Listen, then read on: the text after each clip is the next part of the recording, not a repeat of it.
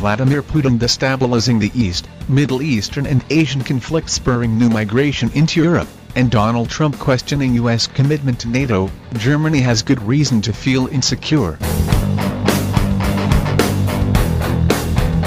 Chancellor Merkel told Germans in May that we must fight for our future ourselves as Europeans. German troops have been deployed in locations ranging from Lithuania to Afghanistan and Mali.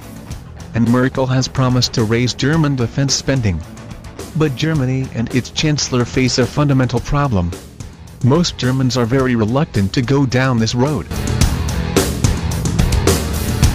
They regard their own army with suspicion, an attitude reinforced by a recent scandal involving the Bundeswehr.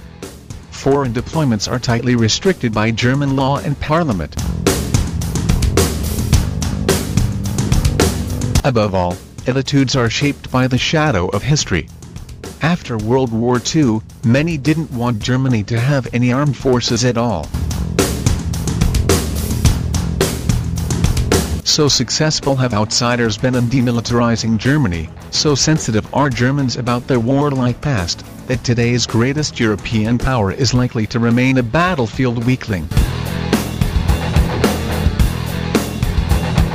After World War II, there was much debate about whether Germany should have any armed forces.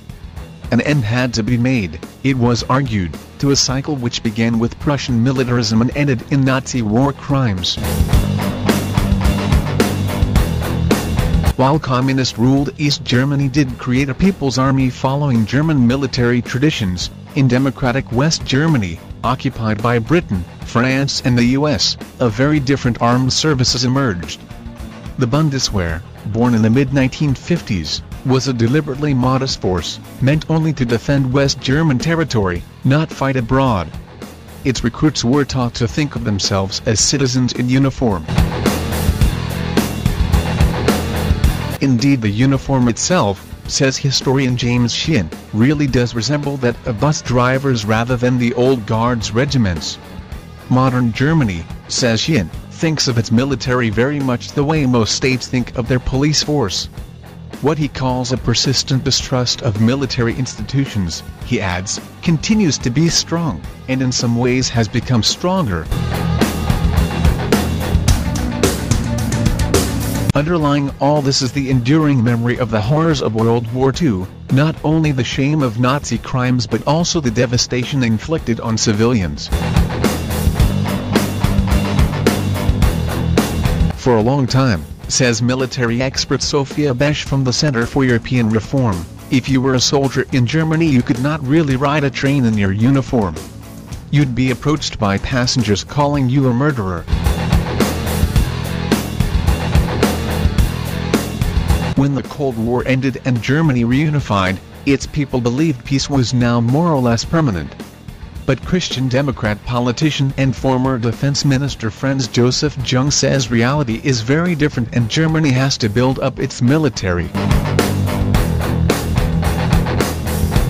Since reunification, Germany has begun to deploy troops abroad for the first time. But the sensitivities are acute. In 2009 there were allegations of a cover-up following a military strike in Afghanistan involving German forces that caused civilian deaths. Dr. Jung was forced to resign as a minister. Meanwhile, the old idea of a citizens' army has struggled to survive. Germany has abolished conscription and is concentrating, like other modern armies, on smaller specialist forces. Parliamentary oversight of military deployments is also very tight. In the ISIS war, for example, Germany is only allowed to send Tornado planes that cannot shoot but only for reconnaissance missions.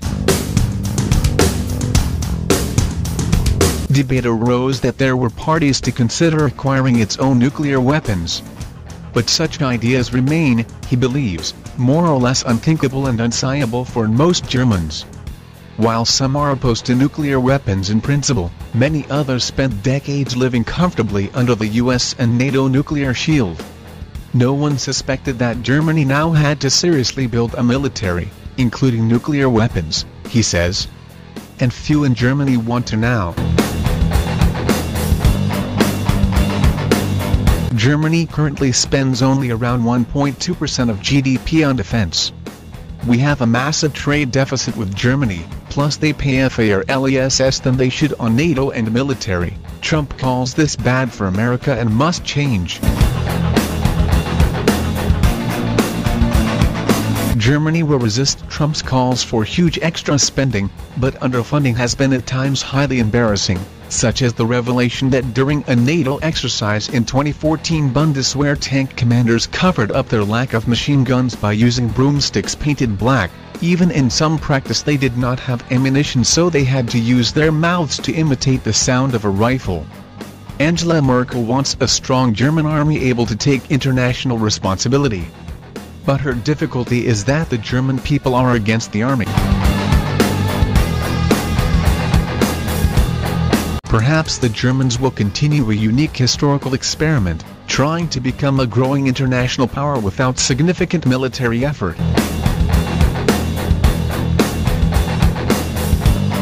For the past still weighs heavily.